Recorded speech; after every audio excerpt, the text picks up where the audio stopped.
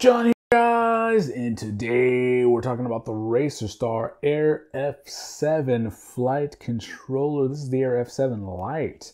And why is it light? Because it has omitted some of the components that you don't necessarily need for a digital build. A lot of us are switching over to digital this year, particularly DJI. And so this is their version. It has an F7 processor on board and has an integrated spot so that you can mount your Crossfire receiver directly onto this thing, making your build extra clean, extra fast, and has a couple of wiring harnesses right here. This one is going to be to a DJI Air unit system right here. Now, if you're using a Vista system, you would just clip this off and solder those 4 wires directly on there. That way it eliminates half of the soldering because the flight controller side is already done for you. And then you have your harness right here that will go to your ESC. Now they've also, in conjunction with this, made a new Racerstar ESC. Now that is one that is going to mate directly to this. It's going to have a plug that goes straight into this flight controller. This flight controller, I've seen it on sale for as low as 17 bucks. A lot of times it's around 20 bucks. Now, how do they get the price of this so low, especially since they're using an F7 flight controller?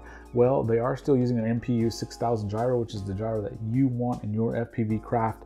But what they're eliminating is certain things that are not needed on the digital side, like the OSD chip, the on-screen display chip that you use for your analog system is not needed for a DJI build. So they're eliminating that, reducing the price, passing the savings on to you. Now, I don't really recommend a lot of Racerstar products in general, but a lot of times their electronic boards, particularly the Racerstar Anniversary ESC, that usually runs for about 25 bucks. And it is the most robust, almost unkillable ESC I've ever flown. And that is actually made by Airbot, which are really tried and true, very reputable ESC makers. So I want to know, does the flight controller and ESC that go together for this system have the same longevity, the same robustness, the same durability?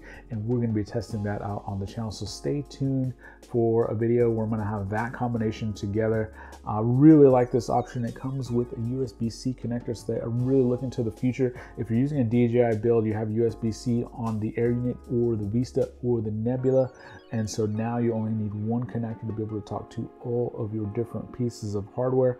I like that this is a DJI only board and the price has gone down. You realize that new ESC that comes with this, or that goes with this, is only going to cost about 20 to 25 bucks.